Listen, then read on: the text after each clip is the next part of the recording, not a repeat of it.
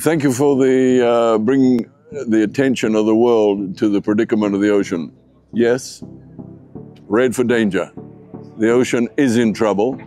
Every scientific indice shows us that we are heading in the wrong direction at a faster pace than was originally predicted. And that is so important to understand because nature is losing its absorptive capacity for what we're putting upon it in terms of our anthropogenic greenhouse gas emissions. So just remember this one fact. Our responsibility is intergenerational justice. If we leave the world on its current track of 3 degrees global warming, we are condemning our grandchildren to an unlivable world. If we can do what we have promised to do, which is keep global warming to 1.5 under the Paris Climate Agreement, through human innovation, they can manage their future. So we have work to do. We have to stay true to the Paris Climate Agreement because that is what is turning this ocean red.